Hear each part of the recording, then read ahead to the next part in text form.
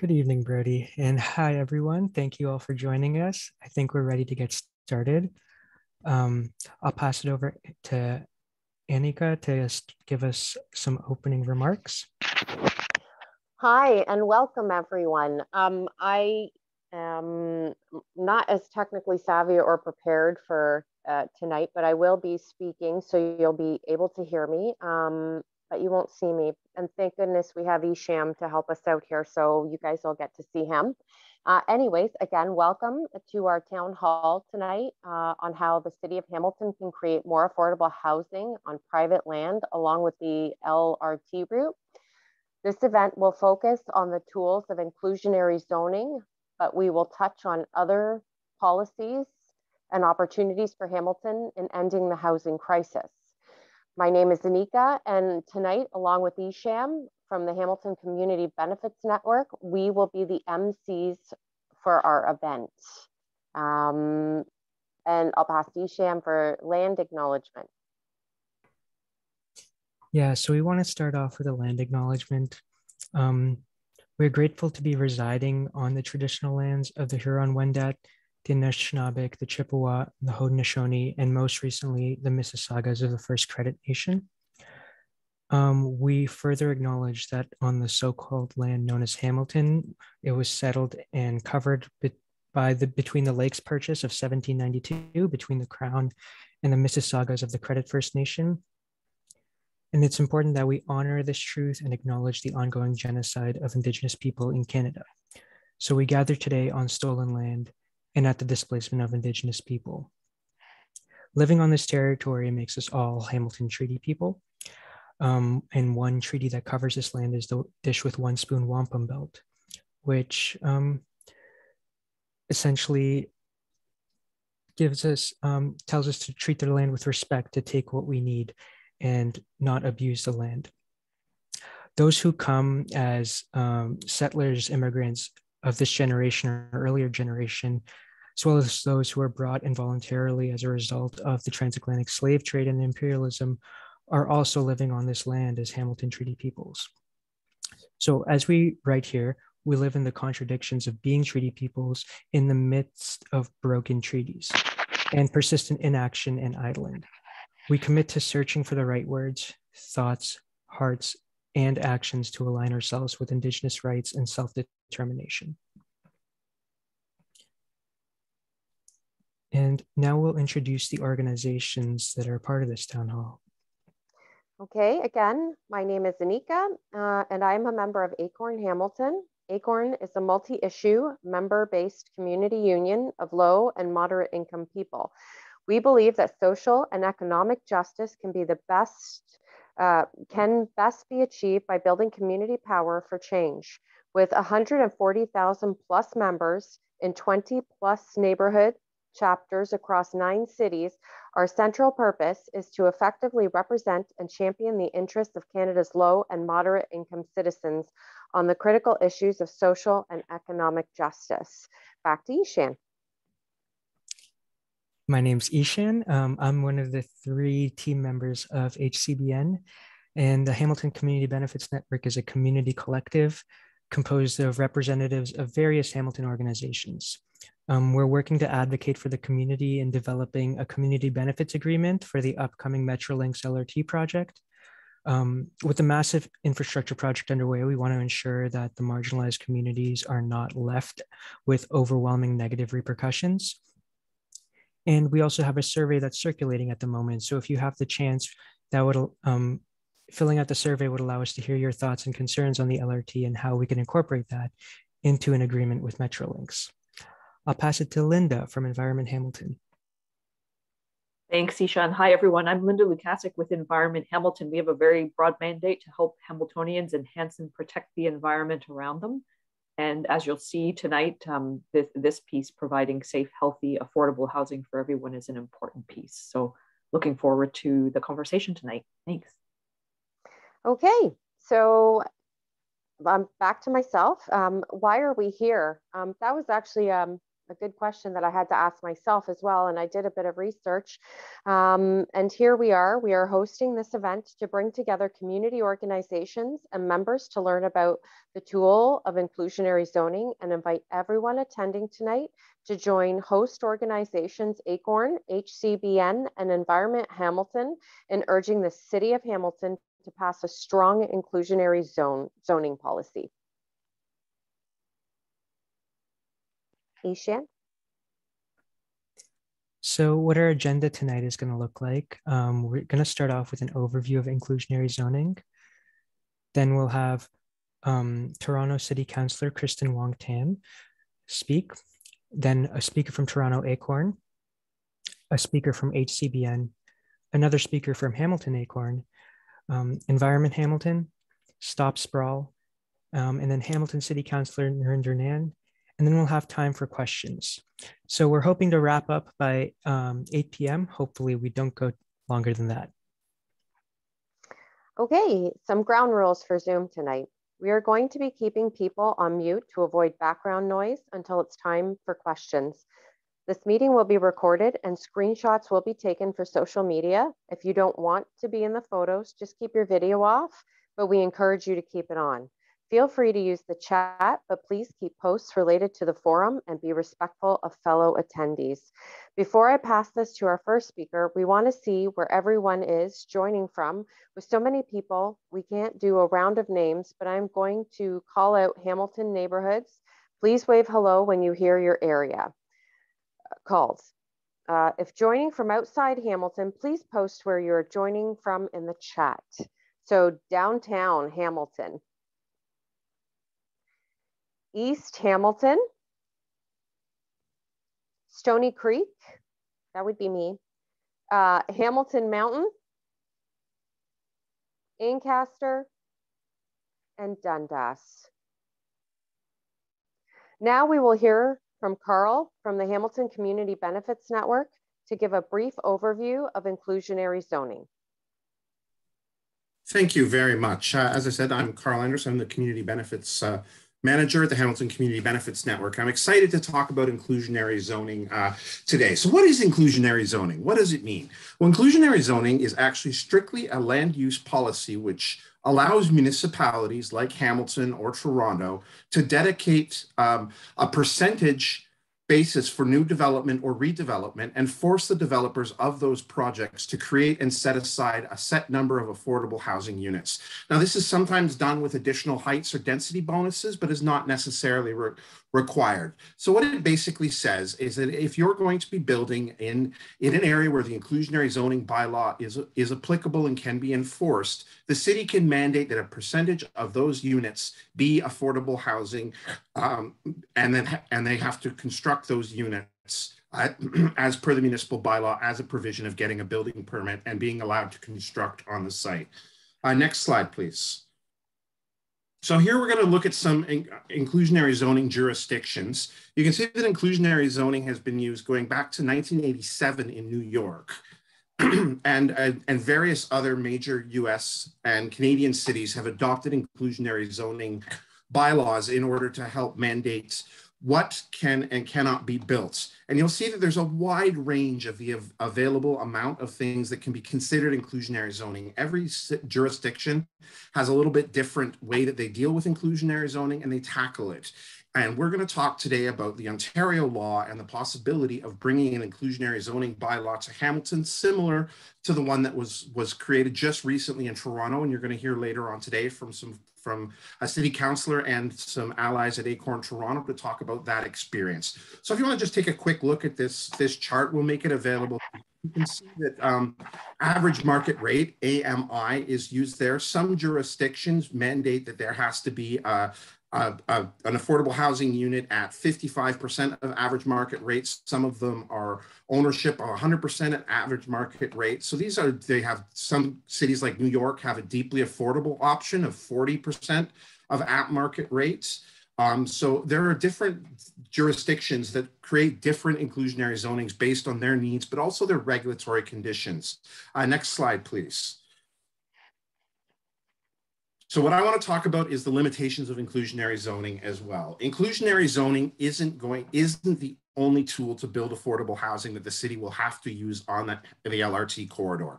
It is, you can see in the little slice there in the light blue, is kind of the target area of affordable rental housing and affordable home ownership, where inclusionary zoning traditionally is used. Now, as you can see from the quote there, from the City of Toronto's report, they set it at incomes between the 30th and 60th percentile. So approximate households making $32,000 to $92,000 per year would be the types of rent and the types of ownership that this inclusionary zoning bylaw in Toronto is targeting and will create as a course of this. So as I said, it's not going to provide deeply affordable social housing. As you can see on the chart there in the purple, and over there in the supportive and transitional housings, those are areas where the government really has to step up and provide the funding to do purpose-built, deeply affordable rates. We can mandate developers to provide inclusionary zoning, through inclusionary zoning, to provide some affordable housing units, but those affordable housing units are going to be more like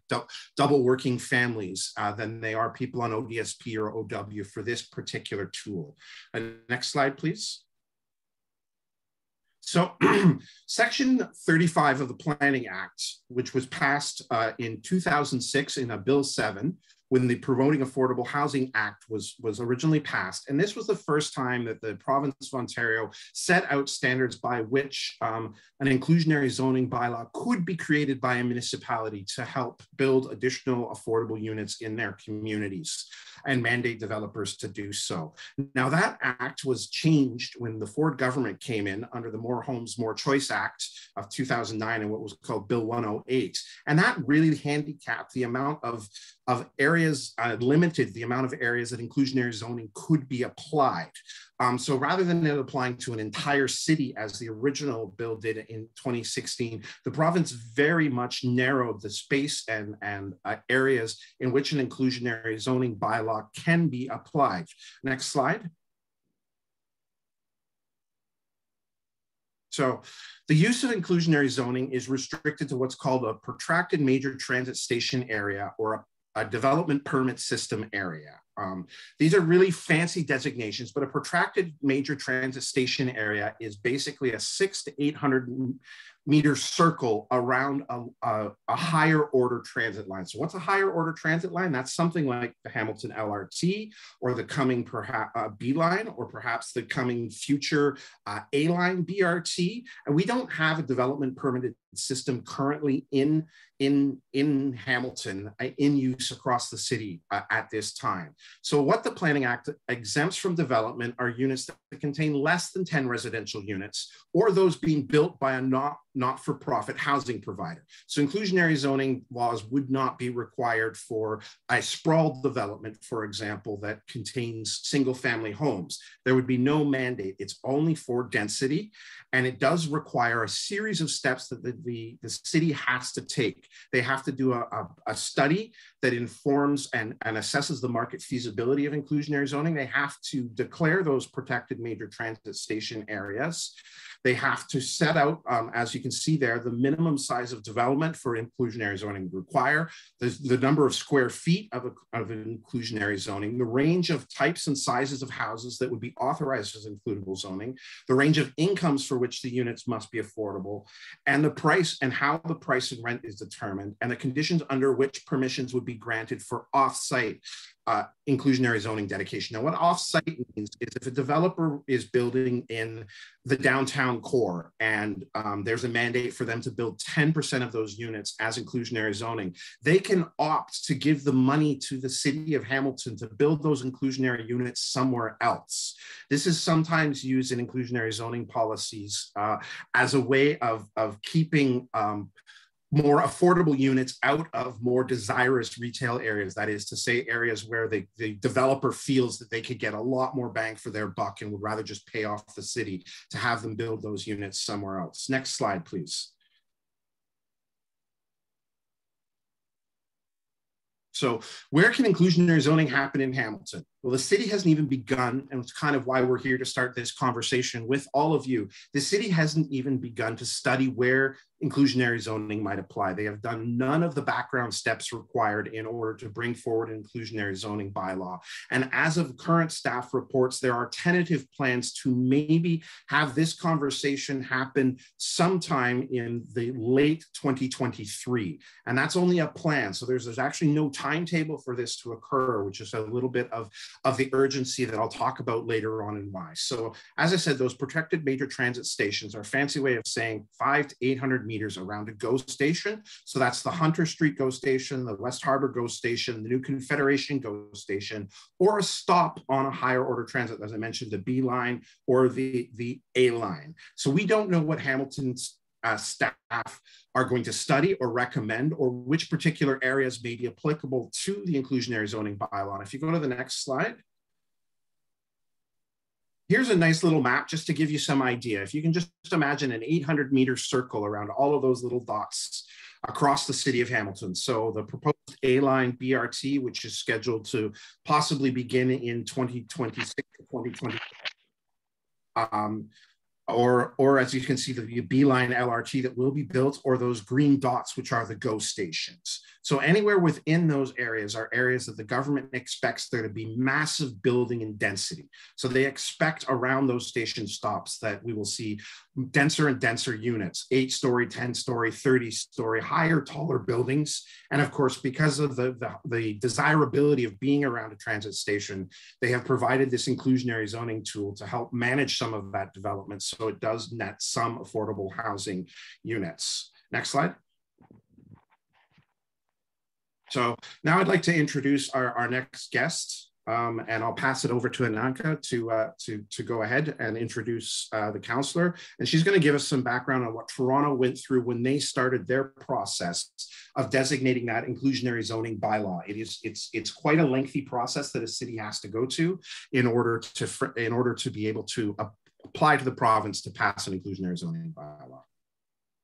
Well, thank you, Carl, but it's actually Isham that's going to introduce Councillor Wong-Tam, and so I will pass it over to him now.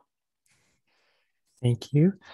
So up next, we have Councillor Kristyn Wong-Tam joining us from the City of Toronto. Councillor Wong-Tam was elected to Toronto City Council in 2010 and has an extensive career in investing in the city through both the public and private sectors.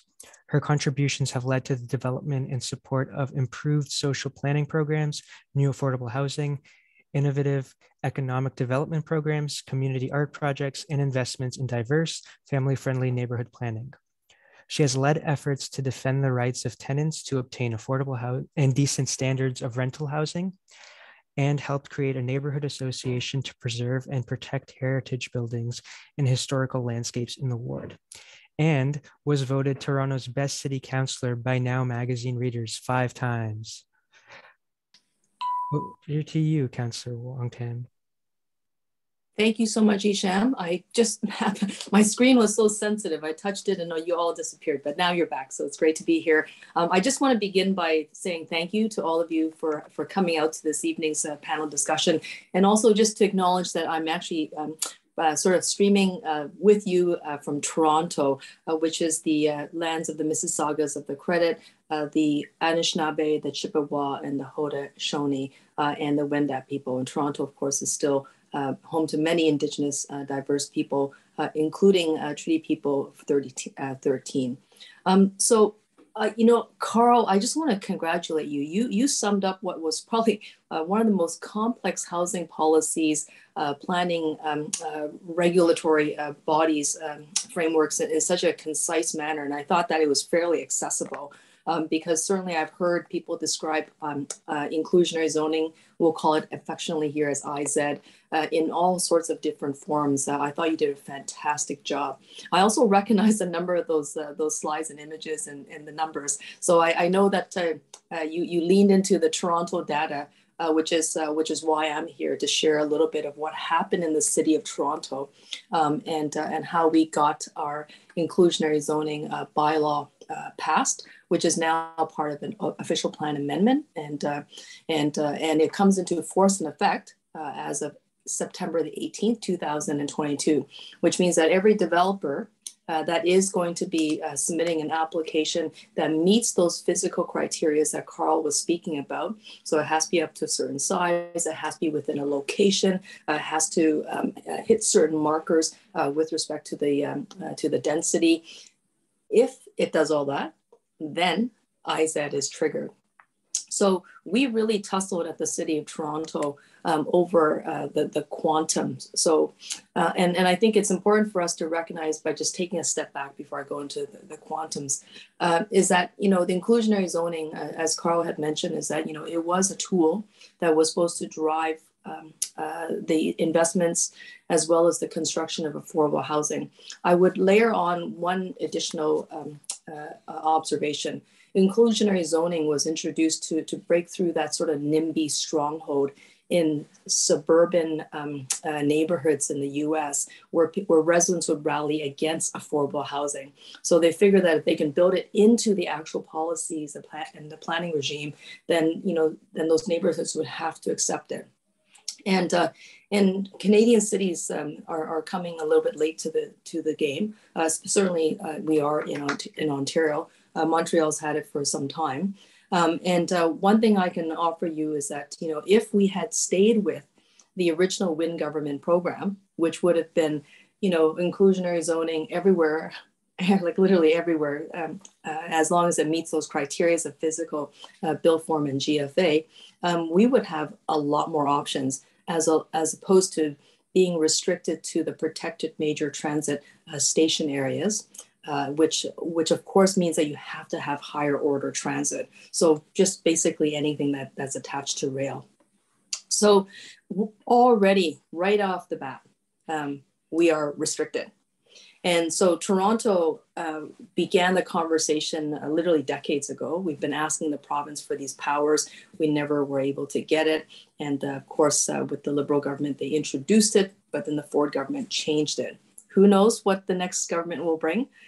Perhaps it may be changed again, which means that Hamilton might get a better deal than Toronto would, and we'd have to go back and perhaps redraw the map one more time. But let's work with the rules that we have today.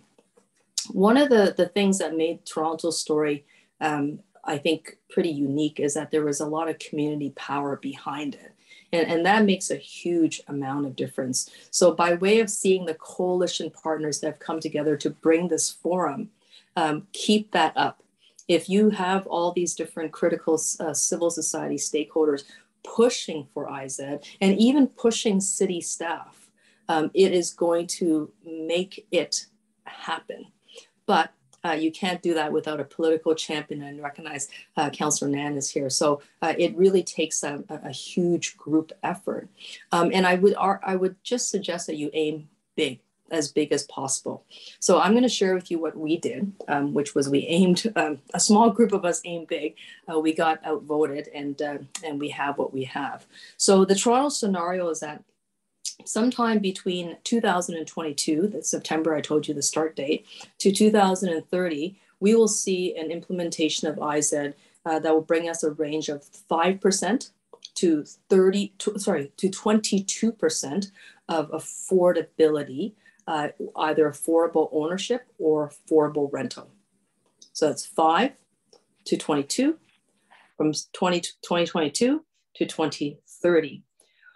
A smaller group of us was pushing really hard for inclusionary zoning to begin at 20%, to go to 30%, and then to accelerate that. So therefore we don't hit our mark by 2030, but rather by 2025. So much more aggressive timelines, right? And the way we did it was we sort of compared it to a couple of other cities, Montreal being noted by Carl once again, that their affordability rate is sitting about 35 to 40% for the projects that qualify for IZ. New York City, some deeply affordable, between 25 to 30% of their projects may include inclusionary zoning. So Toronto's numbers, again, 5% to 10% in the first year of 2022 is relatively modest. By all standards, if by the time we get to 2030 and we hit that 22% mark, it's still relatively modest. It's on the low end of other cities. So we're on our high end is their low end. The other thing to note is that because it's so restricted to the protected major transit station areas, you're really limited on where those developments can be secured. IZ can be secured in those developments. And so the less high order transit you have, the less opportunity to secure. So that's going to be one thing that I think we need to push for into the future. If there's a way to amend the provincial regs, that's one thing that will certainly open it up. The other thing for us to keep in mind is that there are a number of exemptions besides, not meeting the criteria for the land and placement and not being attached to high order transit. And that is, of course, the smaller buildings. So in the city of Toronto, we don't include mid-rise. If there are less than, for example, 100 units, those units would not, those development would not qualify, and IZ would not be triggered. Interestingly enough, Toronto is probably one of the most expensive housing markets in Canada, right up there with Vancouver. I think we actually overtook Vancouver recently. Not a proud title, but certainly not. But I also know that Hamilton is becoming incredibly expensive. I took a peek at your numbers recently, and I was actually quite shocked. Although I've been hearing about the migration and the speculation of land, but certainly those numbers would signify that you're feeling the same type of affordability crunch as we are in the city.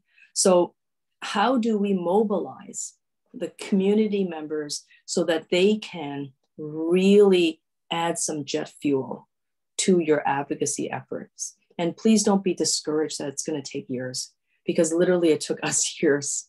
And that's on top of the decades of asking the province for the permission and the regulations to enable us to do that. So it is going to be realistically a multi-year fight. So of course you should be in a hurry and you should rush to the finish line as quickly as possible, but don't defeat yourself by saying that it's taken you too long, because if you're doing this work and the LRT is coming through and you have this broad coalition of people that have come together, it is certainly a fight that I'm pretty confident that you will win, because that's how political change happens, is through that type of mobilization. I'm just going to leave you with a few stats just so that I know I'm out of time. Let me describe the situation in Toronto a little bit more in detail. If we had inclusionary zoning 10 years earlier, let's just say, for example, and you've probably heard about the stories of the cranes in the sky and the fact that we're going through this massive construction boom, we would have over 30,000 units of affordable units in Toronto built over 10 years. As opposed to what we have built over 10 years, a decade of construction is a meager 5,000 units.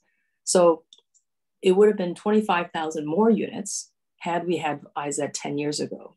And even to that point, our housing wait list is sitting about 120,000 people for the wait list for housing.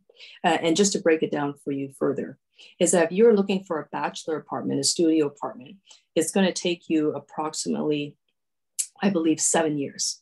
If you're looking for a 1-bedroom apartment, it's going to take you close to 10 years for an affordable unit. So the sense of urgency is there, because this is about real lives, and it will make a huge difference when you win. But it will be a multi-year fight.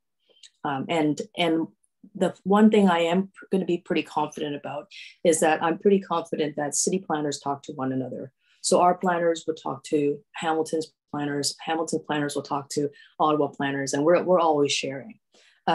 There will be a lot of learnings across the different cities, And I think that if you can encourage your planners to speak to the Toronto planners to understand how they went through their exercise, because there had to be some testing of market feasibility, meaning that if they felt that the market couldn't bear the IZ numbers, then they weren't going to recommend it. So there was a huge pushback in Toronto of developer interest and land speculator interest that helped suppress our numbers at 5%. We didn't get to a starting point of 20% because the land builders, developer associations are very, very powerful. So you're going to have to figure out how to contend with that and deal with those same type of speculatory and predatory forces in Hamilton. And that's going to be the other demon at the table that may be wearing, may be very nice talking about the need to build more housing, but I guarantee you they're not on your side. They will do everything they can to undermine your efforts, and they will do everything they can to get to those friendlier councillors. If you have a friendly mayor to that type of message, they're going to do everything they can to tell you and scare you that you can't be ambitious. You should not ask for more because development will dry up. And if the pipeline of development dries up, then housing and revenues and levies to the city will all go. We heard that throughout the entire consultation process. And yet we know that even if we hit our high watermark of 20 to 30%, land speculators would have received 10% over their current value appraisal on the land. And developers would have pocketed a very hefty 15% profit. And that's on our higher end. So you can imagine what they're making off with as we settle for the lower end numbers. So I'm going to leave it there and happy to take some questions. I think I'm out of time and handing it right back to Isham. Thanks, everyone. Thank you so much, Councillor Wong-Tam, for taking the time to join us and speak. Before I introduce our next speaker, I want to quickly mention that some folks were requesting closed captioning, and we were having technical issues with closed captioning, but this meeting is being recorded and we're going to caption it and upload the video later. In the meantime, if you want to check out the Facebook Live video, that does have auto-generated captions that may be helpful. But up next, we have Abdullah from Toronto ACORN. He will be speaking about the community and public campaign pushing for a strong inclusionary zoning policy for Toronto. Thank you so much, Ishan. How's it going, everybody? Thank you, everyone, for being here. Thank you, Councillors Nann and Wong-Tam, as well as all these lovely Hamilton ACORN members.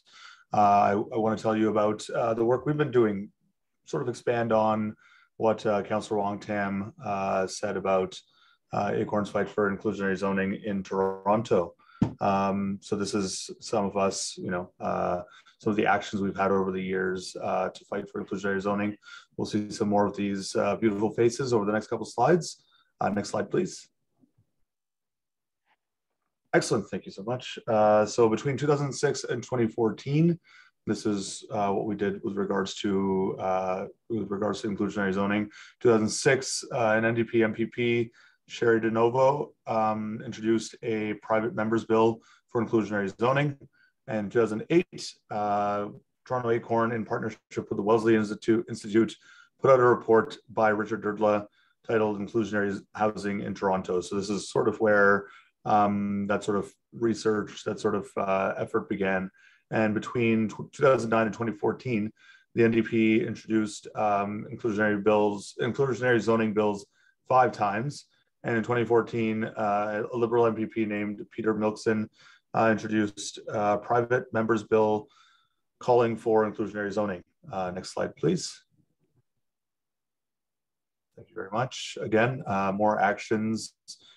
As you can see, we've been out in the cold, which hasn't been the most fun, but really, really important work that we've done over the years, getting this stuff done.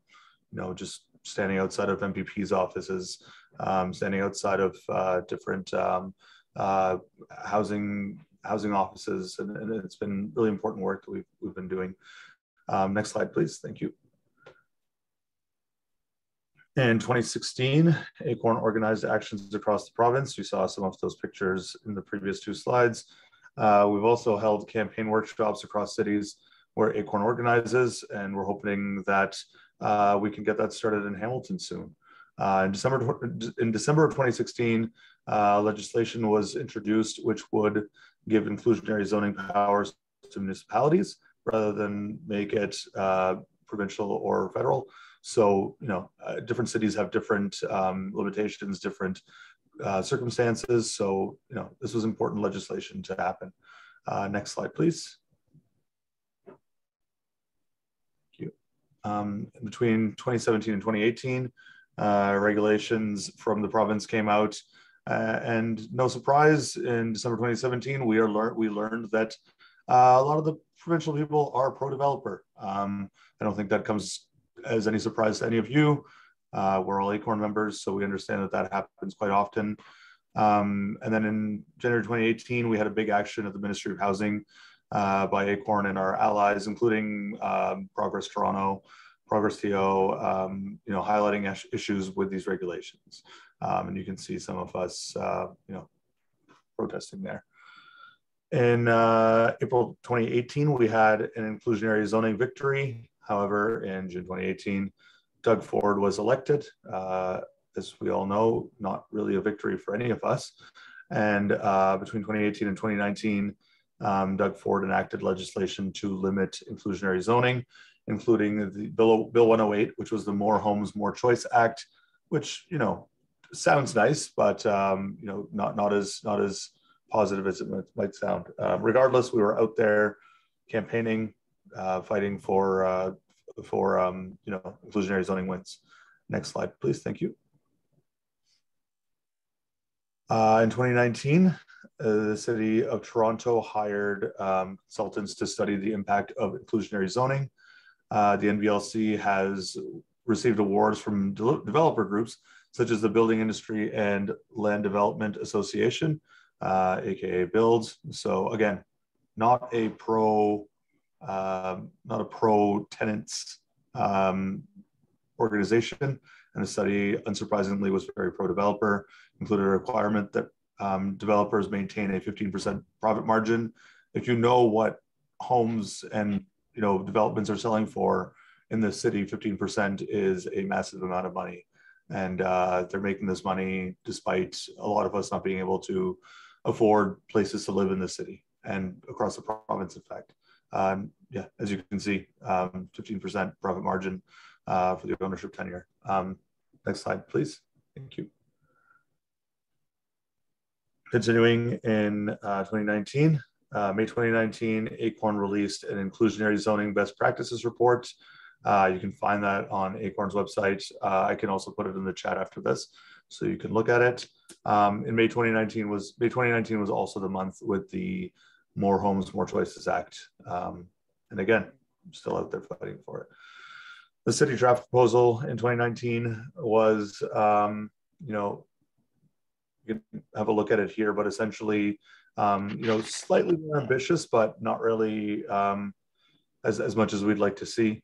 Again, policy directions that, we wanted more aggressiveness on. Next slide, please. Thank you. And between 2020 and now, city consultations wrapped up in November 2020, and there was a second round of public consultations, which you see on the screen here, just before the pandemic started, and we sort of got a better understanding that there are really big problems in the city when it comes to affordability. Next slide, please. Thank you. So this was the 2020 draft proposal. And, as we gained a better understanding of what was affordable, what was considered affordable, what was feasible for the city to make happen, this was the draft official plan and zoning amendments.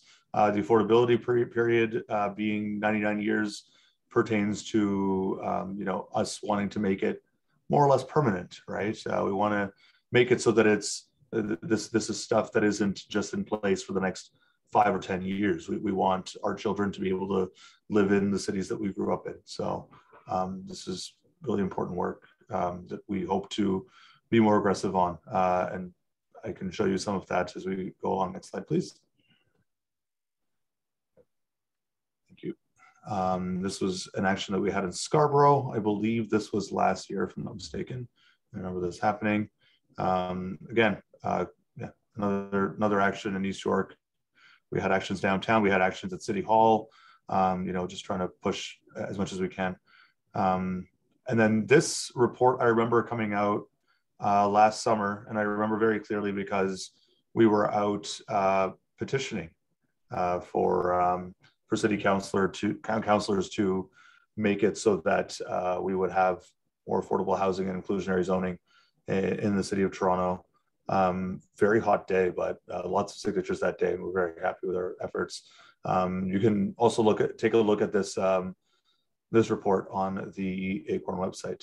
Next slide, please. Thank you. And then another report was released showing who controls Toronto, and it sort of showed how a lot of people in important positions of power were receiving money from developers, which is obviously unacceptable, as we know, but you know, I guess they have their reasons, and you know, moneyed interests, as we all know, often win out when it comes to politics. So this is something we're also hoping to change over the next little while. Next slide, please. And finally, yeah, we had 2 final rallies at City Hall last year, October 26th and November 9th, just trying to make sure that the city knows that we are paying attention, that we care about these issues, and that they affect all of us. It's really good to see such a good turnout those 2 days. Next slide, please. Thank you. So the ACORN members' demands for inclusionary zoning, and I think Councillor Wong-Tam talked about a little bit of these, but these were based on a sort of a report that a study that the city conducted themselves that showed that these things were feasible. We were at the time we were at 3 to 10% of all new rental units had to be considered deeply affordable. We wanted to push for a minimum of 20 to 30% of every development with 60 units or more, set aside as permanent. You saw that 99 years figure. We wanted to consider deeply affordable, and not just deeply affordable for those people who are doing extremely well, living affluently.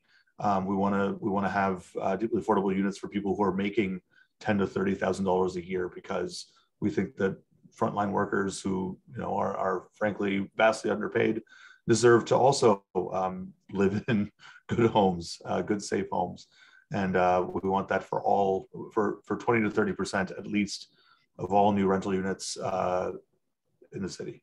Next slide, please. And we see the results here. This was what came out of it. I think Councillor Wong-Tam once again talked about this. So between September 18th and between September 18th of this year to December 31st of 2024, this is what we're hoping will happen. There are 3 inclusionary zoning areas, and they all have different standards that they have to meet. Again, not as aggressive as we would have liked, which is why we need to keep fighting. And this is why we're really excited to see the city of Hamilton ACORN's push for inclusionary zoning. Next slide, please. And so, we talked about what, oh, sorry, if you could please go back, if you wouldn't mind. Thank you. So, we have goals that we're hoping to hit by 2024. We were hoping that the goals that you see in front of you would be the ones that we were aiming for 2024. And instead, it's a little bit of dragging the feet happening from the city of Toronto. We know how when something is set for 8 years from now, those things might change and they might get pulled back so that 22% goes down to 18% or 20%.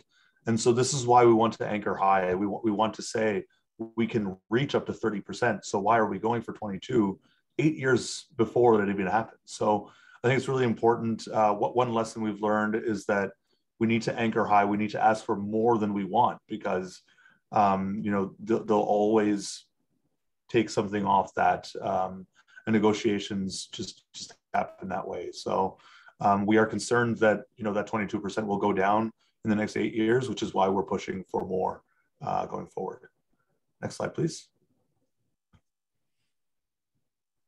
Yeah, so this is the phase-in. This is sort of what's happening behind the scenes when we look at those two slides, those previous two slides that showed what we have happening. So as you can see, we're ramping up, you know, every year.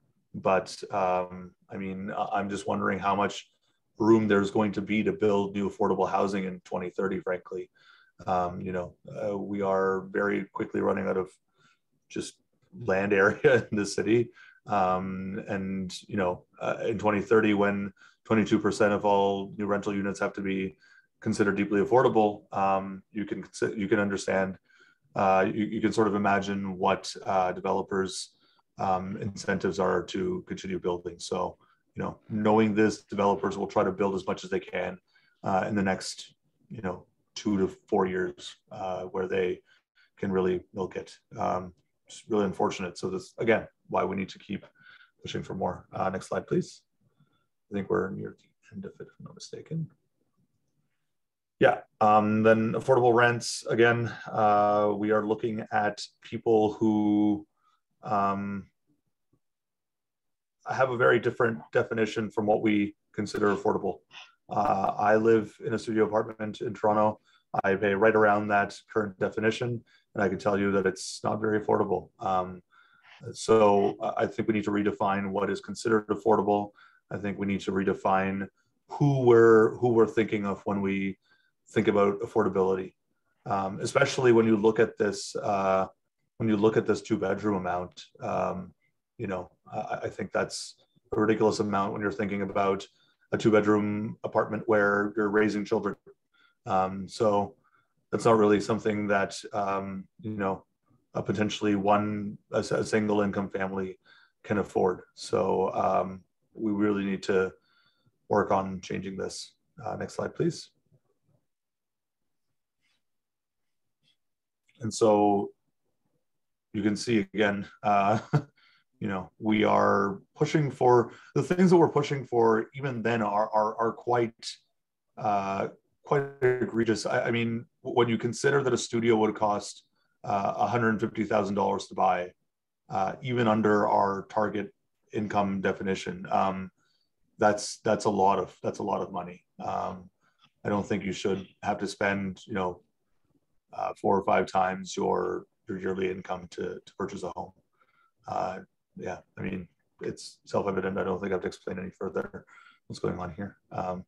And so let's look at what's next. There is supposed to be a 90 days. So there's supposed to be a review to approve potentially this month. We are talking to Councillor Mike Layton about this. I don't know if Councillor Wong-Tam can potentially weigh in. I don't know if she's because I know that it's still sort of up in the air, and we may or may not have that review happen this month, but we're hoping that it does.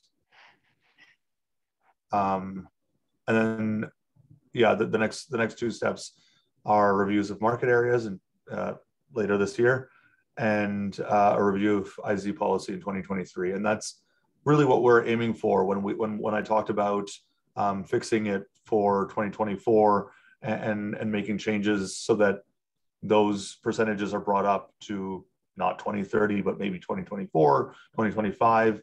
Then that's what we're talking about. And that's sort of our longer term goal when it comes to pushing for policy in 2023. So we are hoping that we can sort of rein in those changes and make it so that the city is more affordable, not just for, you know, the 1% or the 10%, but for everybody in the city.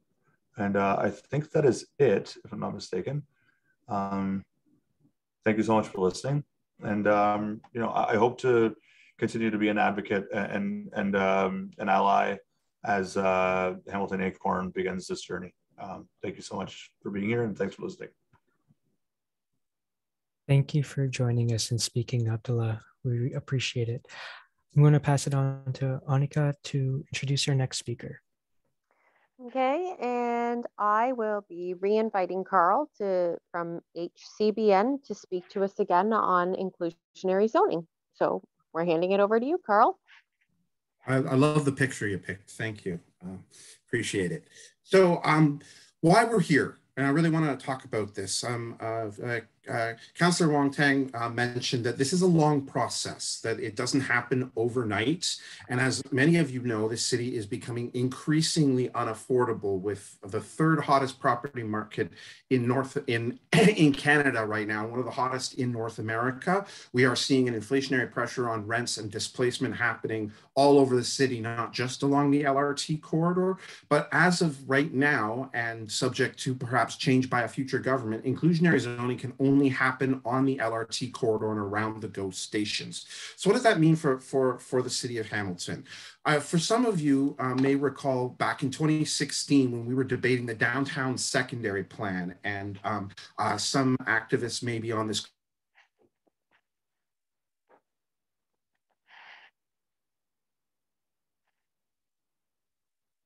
when the downtown and of course it hasn't, I'm just going to turn my video off, sorry. Yeah, it hasn't done anything on that file since the downtown secondary plan was passed back in 2016. But I just wanted to give you some numbers. If we had decided to pass an inclusionary zoning, or at least started the process back in 2016, and moved it forward and had an inclusionary zoning bylaw on the books by the 2020, we would be looking at having 12,000 units that were developed in that time, or are being constructed right now, or in the planning phases. And that's just in the Ward 1 and Ward 2.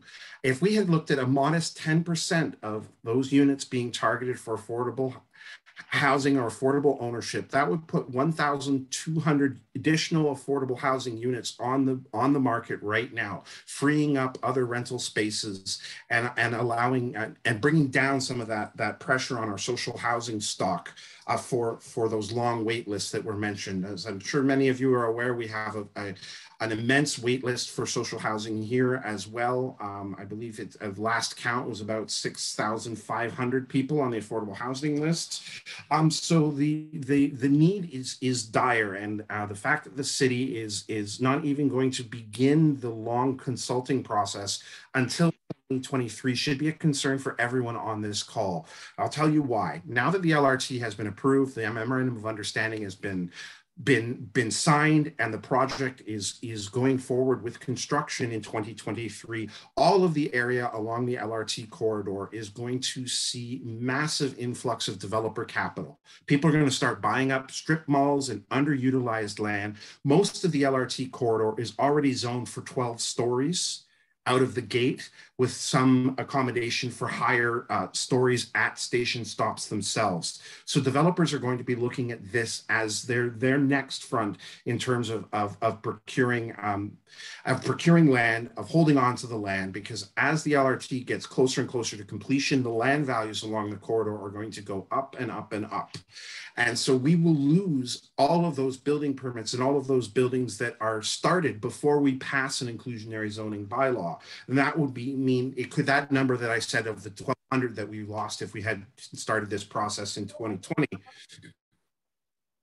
will mean, of course, that we will have additional units that will be lost, that will be under development before we pass our law. If we start researching it in 2023, and it takes about a year for staff and the consulting reports and the public consultations, we won't be looking at even having a bylaw on the books until late 2024, possibly 2025. During that period, we will see increased displacement along the LRT corridor. corridor, we're going to see increased pressure as smaller low density or smaller apartment buildings like 2 and 3 stories are purchased along the line by developers with an eye to either knock them down or to reconfigure them for increased density. So it's very urgent that we start having this inclusionary zoning conversation as soon as possible and get it right, and learn from other communities like Toronto and from our allies like in ACORN Toronto around making sure that when we shape the bylaw that it does a lot to address the deep affordable housing crisis that we have in the city. So I really just want to underscore a couple of things. There's an urgency that this needs to be done. And second, that it is not the only, it's not like if we pass an inclusionary zoning bylaw, the conversation on affordable housing ends in Hamilton. It doesn't by any means. An inclusionary zoning bylaw is really only going to affect a subset, as I mentioned, the way it's written, of market affordable housing. So we really need people like Metrolinx and the City of Hamilton and the federal and provincial governments to step up to provide access to Metrolinx owned land for deeply affordable housing to be built on the corridor.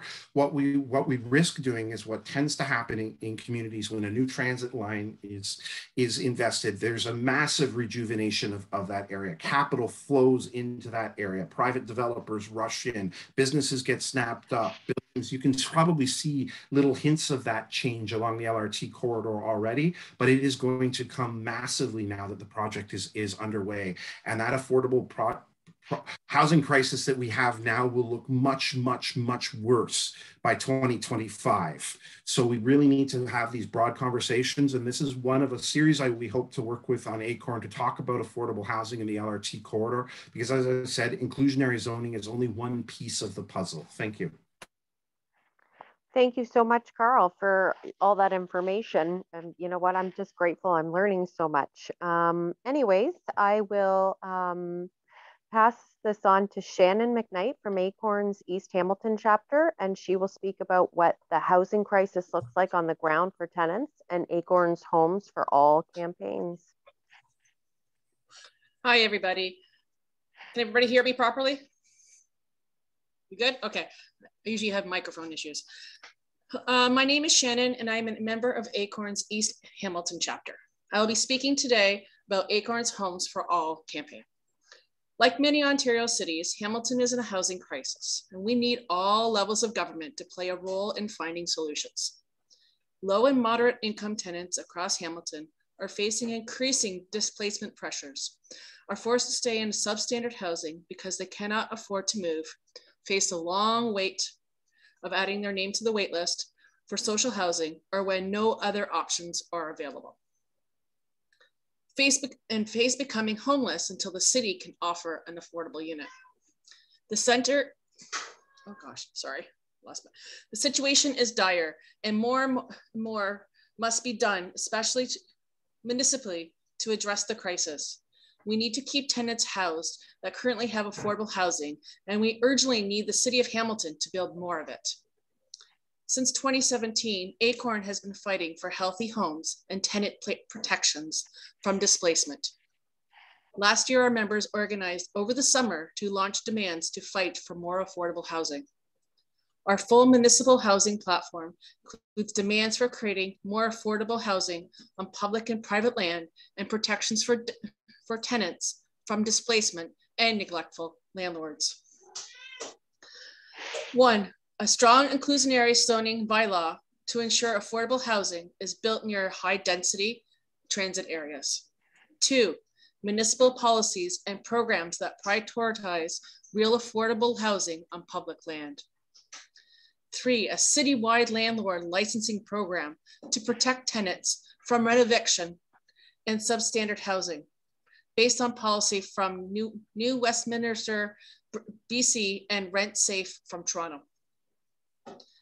4, a citywide rental replacement policy that includes allowing tenants displaced by demolition returning to their units at the same rent in the new development.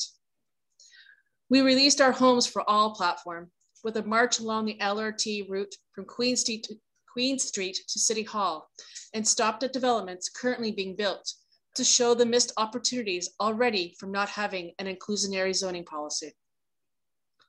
Inclusionary zoning is an important opportunity to get affordable housing built by leveraging the huge amount of investment expected to continue along the LRT route and near GO transit stations. We need to ensure that transit projects benefit the community. ACORN members want to see developers' profits cut into and affordable housing delivered. ACORN Hamilton is calling on the City of Hamilton to create a bold inclusionary zoning policy that includes a set-aside rate of minimum 40% affordable housing in all new condo and apartment developments where IZ can be used. Affordable units built with IZ policies be kept affordable forever. Require targets for accessible housing. Target incomes of $30,000 or less for affordability. We need affordable housing for Hamiltonians. ODSP, OW recipients, low-wage workers, and fixed income seniors. IZ policy applies to the minimum amount of units as set out in the provincial policy, 10 units or more. The struggle for an affordable city won't end with any one specific policy or tool, but the powers are there for the City of Hamilton to implement bold local legislation to protect tenants and create more real affordable housing. Tenants across the LRT route have already been seeing for years that buildings are being bought and tenants are being rent-evicted. Affordable rentals are being destroyed. We need homes over profit. We need an affordable city. Thank you. Thank you, Shannon, for sharing that with us. Now I will pass you on to Isham, who's going to introduce Environment Hamilton. Yes, from Environment Hamilton, we have Linda Lukasik talking about the connection between inclusionary zoning and building a climate resilient, inclusive city. Thanks, Hishan. Hi, everyone. I'm going to be really quick here. So I just want to say I'm really pleased to be participating in this event tonight. This issue is so critically important. Safe, healthy housing is a human right. And at Environment Hamilton, we're really fueled by the desire to build a climate resilient, inclusive Hamilton. So ensuring that there is safe, healthy, affordable housing along the new LRT route is something that in our minds is critical to realizing that vision for our city. So we've been working closely with organizations like the Hamilton Community Benefits Network and Hamilton ACORN, and through the Just Recovery Hamilton Coalition to advocate for the changes that will make this vision reality. And I think we're all learning that there's power in numbers. And I'm thinking about Councillor Wong-Tam and her advice. And I think coming together, we strengthen our voices and we can make a difference. So inclusionary zoning, as you've heard, is a planning tool that can help to bring more affordable housing options as a community works to really intensify around those major transit station areas. We need to build that transit-oriented development in Hamilton that is really designed to ensure that everyone, especially those who depend on public transit, that people are able to live close to key transit lines like our LRT. So this is really a mobility justice issue. We are going to need active government interventions to ensure that we do not see gentrification along the East-West LRT route. And I would add that we also need to ensure that this new housing that is being built is climate resilient, low carbon. We need to ensure we are building a city that's ready to cope with the challenges that the climate emergency will bring, extreme heat, extreme cold, and whatever comes in between. And so that means building green to things like passive house standards. And so we can ensure that everyone, especially those most vulnerable in our city, is provided with safe shelter. So we have a lot of work to do to advocate for these outcomes, but we need to continue to push. There are exciting opportunities emerging along the LRT line, including the latest. And I want to share this one. It's in my own neighborhood, the redevelopment of the Eastgate Square site. And we need to come together to get it right at locations like that. And inclusionary zoning is one key piece. And there are certainly a whole lot of other tools that we need to advocate for too, if we want to realize that climate resilient, inclusive future for our city. Thanks, everybody. Thank you so much, Linda. Next up from Stop Sprawl Hamilton, we have Lilly Noble on the connection between stopping urban sprawl and building affordable housing.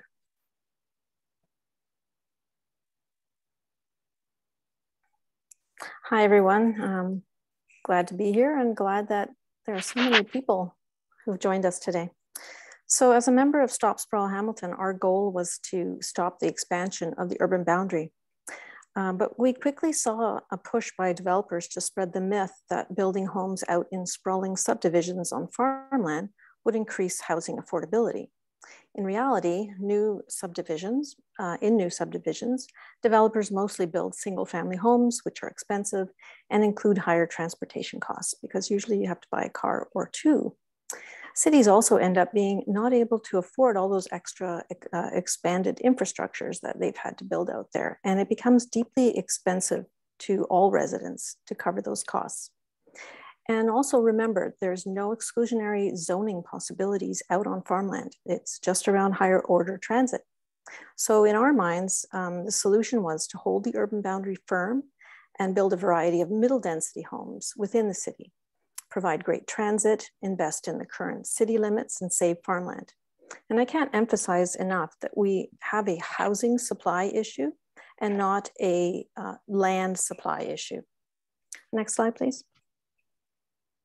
And I'd also like to explain exclusionary zoning, which is not to be confused with inclusionary zoning, which we've been talking about today. But exclusionary zoning bylaws are in effect right now, and they affect housing affordability. So currently, exclusionary zoning bylaws say that when you're tearing down a smaller home, an older home, that you can only build another single family home in most neighborhoods of Hamilton.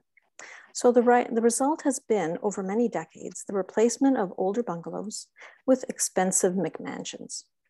But the city is now in the beginning stages of changing that zoning to allow the construction of semi-detached homes, townhouses, and the 3- and 4-plexes, where previously only the McMansions were allowed to be built.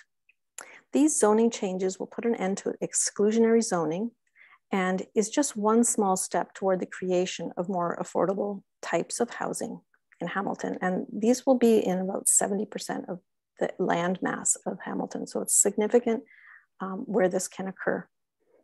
A new group has formed in Hamilton called More Neighbors Hamont, with the goal of helping people understand that we need to end that exclusionary zoning so that we can build more affordable middle density homes in existing neighborhoods with lots of amenities where people want to live. And you can find them on Facebook and on Twitter. There's also a very active group in Toronto called More Neighbors Toronto. Follow them too, they're really great. And let's build more homes. Thank you. Thank you so much, Lily. I'll pass it back to Annika to introduce our last speaker. Okay, lastly, we have Ward 3 Hamilton City Councillor Nrinder Nann joining us. Nrinder is proud to serve as Ward 3 City Councillor. She has wasted no time in her first term. She has led the call for climate emergency and supported the efforts for council to stop urban boundary expansion. She has determined the equity and the inclusion lenses to be integrated into every aspect of city's business. Councillor Nann has also been a champion for dignified and truly affordable housing by advancing major policy shifts in Hamilton, including a vacant home tax and the development of an anti-renoviction bylaw regime. Ultimately, Councillor Nann is committed to fostering a sustainable city of belonging to where residents' input shapes how future generations of Hamiltonians will thrive here together. Councillor Nann. Thank you, Annika, for that introduction. And thank you so much to all the organizers for putting on this very important event. It's the good work of community education that will lead to good action, that will lead to good futures. Thank you to Councillor Wong-Tam for sharing your Toronto Council experience and for your insights and encouragement. You mentioned the importance of having political champions. And on that note, I also want to acknowledge that Councillor Wilson from Ward 1 here in Hamilton is also in attendance tonight. To Toronto ACORN, thank you so much for that historical review of where IZ housing policy began in terms of the fight. I think it is so important for us to have that full context and that gentle reminder that there is a legacy of work that we can build on here locally. And thank you so much for being here to continuously not only support us, but also share recommendations of what else to push for. Carl and the Hamilton Community Benefits Network, your thorough breakdown of what's needed and what's possible, but also thank you for underscoring the urgency of stepping up to deliver deeply affordable housing along the LRT corridor here. Shannon, for sharing your lived experience as well as that of tenants across the city in terms of the housing crisis we face and the need for tangible solutions and clear demands for what an IZ policy ought to be focusing on here in Hamilton. To Linda and Environment Hamilton for always pushing for what is possible from a climate lens and emphasizing the need for passive house designs to be integrated into the criteria for IZ qualifications. And Lilly from Stop the Sprawl for connecting the urban boundary freeze and pushing for getting rid of exclusionary zoning in order to allow for a deeper mix of density and housing across the city. So folks, I just want to share a few words and insights from my own listening and learning from tonight's conversation, but also from the discussions we've been having kind of behind the scenes. And what I love about tonight's event is it's the opportunity for us to break into much more public conversations and push this community dialogue out into all of Hamilton so that the community can engage in what is possible and demand what is possible from its Hamilton City Council. Building and maintaining affordable housing along good transit are only two key aspects of establishing complete neighborhoods. And we're facing a housing affordability crisis now that's been spanning across the city and across every city in this country and also globally. Every municipality, I believe, has a clear objective and clear requirements right now as we face this together. And that is to develop outcome-based policy frameworks that deliver climate responsive, inclusive, and true range of affordable housing. The urgency, as Carl pointed, is that Hamilton has a 6,647 household wait list trying to access social and affordable housing. And that doesn't even include everybody. That's only the folks that are on the wait list. Our shelters continue to be over capacity, including women and family particularly. And my office continues to write letters on a weekly basis. And in fact, we're down to up to one letter a day on behalf of Ward 3 residents, appealing to landlords to pause evictions. Properties along the LRT corridor here in Ward 3 are already being snatched up by speculators and developers, and the values continue to rise exponentially. So what does this mean? It means that it requires us as a municipality to identify every possible lever that is available to the city to connect good transit with dignified, affordable housing, and do so with intentional planning that designs communities that are complete. So what are those levers? To create good, affordable housing and also to protect the housing that's here. I think first and foremost, mentioned earlier by Shannon, is the city must preserve the existing housing stock by ensuring that their good homes are not lost, and more importantly, people are not being displaced. And so that anti-rent eviction bylaw that Hamilton ACORN pushed council to consider is on its way, and I look forward to receiving the first report from the consultant later this year. We've frozen the urban boundary, but that definitely means that we need to address the issue from a zoning perspective, as Lilly mentioned. Inclusionary zoning needs bold definitions in terms of defining what does affordable mean, what are the requirements that the city of Hamilton wants to place on condo developments, as well as rental developments along that line. You know, to leave it to private developers to deliver affordable housing can leave many of us feeling quite anxious and uneasy. So it is so very important that we begin the dialogue now in starting to define what that inclusionary zoning must deliver. And the other aspect that I think we can start seriously addressing and need to do so with urgency is look at what does a public and city-owned land strategy look like along the LRT line. So if examples like in Ward 3, where land is already being snatched up by developers, it is that much more important for the city to identify what is the municipally owned land along the corridor, what is other publicly owned land along the corridor, including Hamilton Wentworth District School Board, and identify what we will be able to do, that the market is completely unwilling to do. So using our land strategically to acquire and amass land so that we can support social and deeply affordable housing developments with our social housing providers here in Hamilton and the Hamilton is Home Coalition. I believe that funding this is possible through the revenues that we could draw from, hopefully, our ability to put in place a vacant homes tax, from revenue generated from the Airbnb licensing or tax regime that's on its way, as well as leveraging investments from the province and CMHC so that we can actually help them deliver on the outcomes that those investment portfolios are supposed to deliver, which is deeply affordable and not just market housing. And then I think it asks, this entire conversation begs the question of what role can nonprofit organizations and our housing service providers play?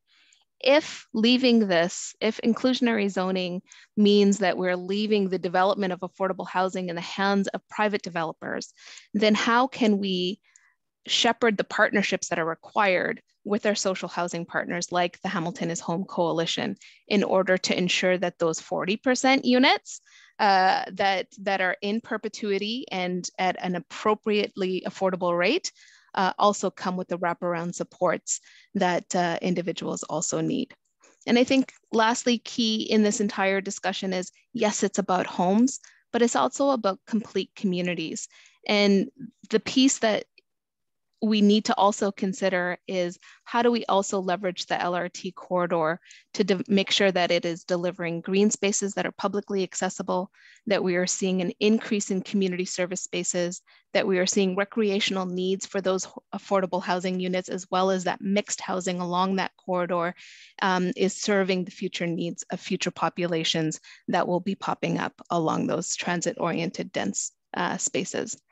So I'm going to pause there. As you can tell, it's a multi-generational family moment right here, right now. Grandma's at the door. My daughter's here on my lap. And I just want to say again, thank you so much. I really look forward to continuing this conversation with you all publicly. And thank you again to everybody for organizing it. Thank you so much, Councillor Nann, for joining us and for having your family join us as well. I think it's very important that this is a representation of Hamilton, and how wonderful to have that image of you with your family. Now I'm going to pass it on to HCBN so that we can start our questioning. So thank you to all our speakers. That's the last of our speakers. So now we have time for some questions. If you have any questions, please post it in the chat or raise your hand using the Zoom feature. If you're following the live stream on one of our social medias, you can post your question into the live stream. Those are being monitored as well. We'll try to get as many people as possible, but with a limited time. If we don't hear from you, we will write down your name and follow up with you after the event. Also, with the limited time, if you are speaking, please try to stick to just asking the questions so we can get to as many people as possible. So we have a question from Charlie. What role could a community land trust play? I can take that one. Great question, Charlie. Thank you for that. Based on the Hamilton Community Land Trust. Land trusts are a very interesting phenomenon. They're not for profits, and what they do is their idea is to take land out of the market in perpetuity. So there's an example of a land trust single family home that was built by Habitat for Humanity, and the previous Ward 3 councillor, now MP Green, donated some land to the Hamilton Community Land Trust, and the Hamilton Community Land Trust then approached Habitat for Humanity, who built a who built a home on that. But as a course of land trusts, what they do is they take ownership of the land and then they lease it out for no profits to the person. So that house that Habitat for Humanity built will exist in perpetuity for as long as the Community Land Trust does, as a community asset and as an affordable housing piece. So Community Land Trust can play an interesting part in banking land and putting it aside, in working with not-for-profit housing providers, co-op providers, in making sure that that land, when we're talking about affordable housing, for example, of tier 8, there's only a criteria that those affordable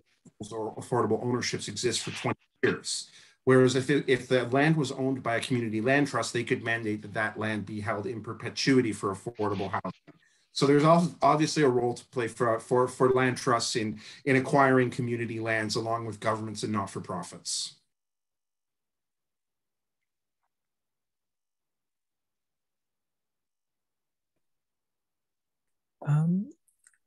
So I think we have a question from Lilly.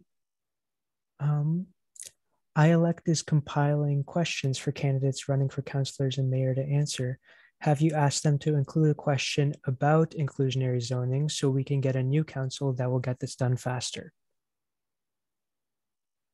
That's not something that we've done, but it's certainly not a bad idea, most certainly, and we can certainly look at that and approaching them. I know from Environment Hamilton and HCBN and ACORN's perspective, we will be working with our Just Recovery partners to put out a series of questions about potential future candidates for City Council and how they will create a more just COVID recovery during their role as city councillors, and we'll be putting those questions out to all of the prospective councillors who will be running in October.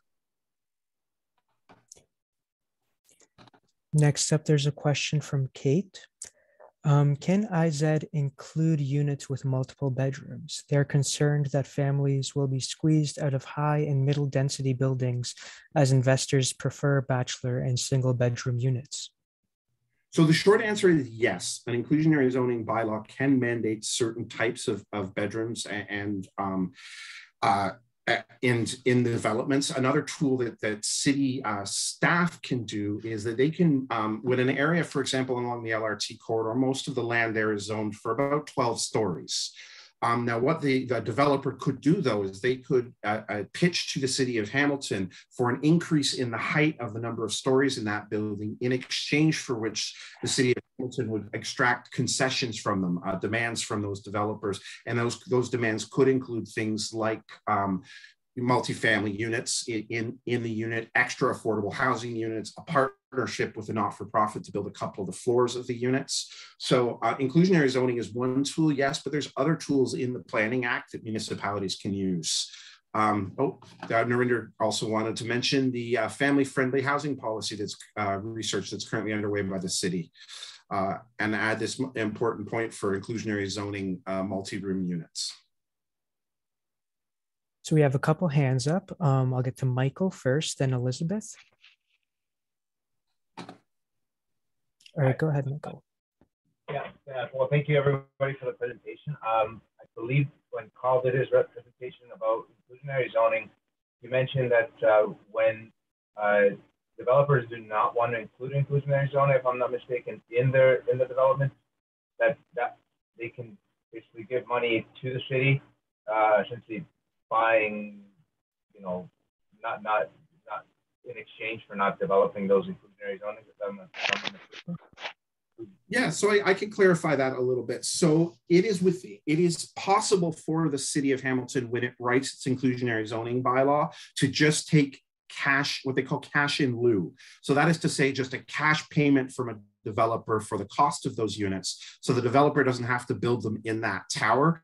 It's done in some jurisdictions like New York City. It's certainly not something that I would recommend, because it doesn't give you a diversity of different residents in a community and can actually push people out of desirable neighborhoods.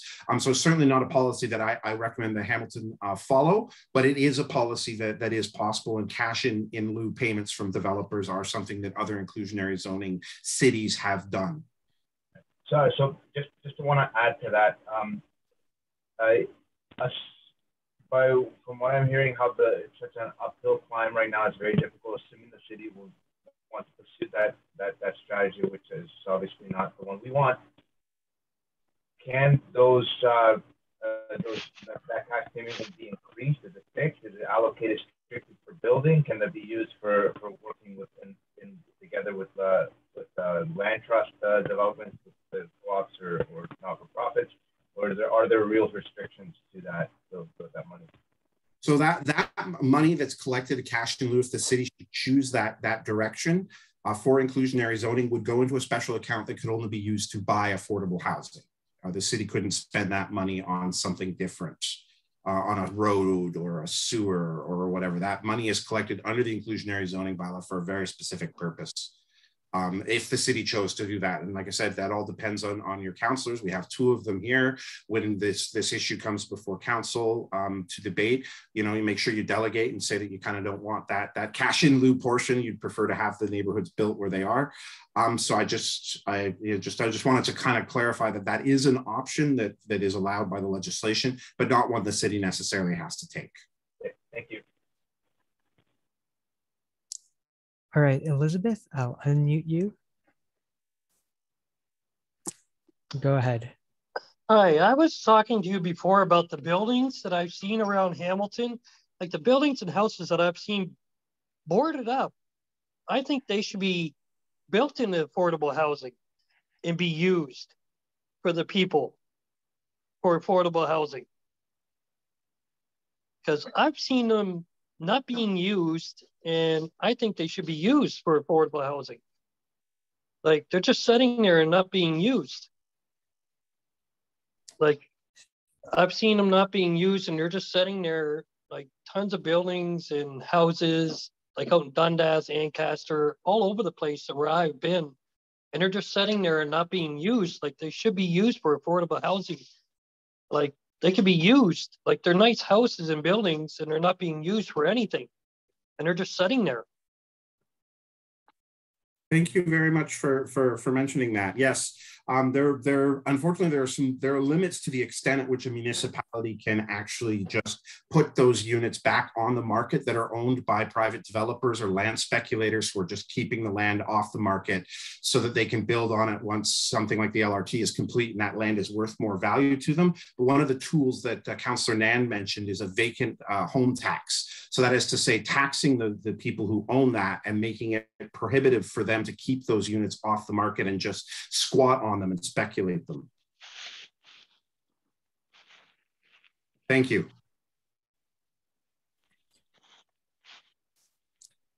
All right, any more questions? We do recognize that it's 8 o'clock, and if you have to get going, that's all right. We're sticking around a little bit longer.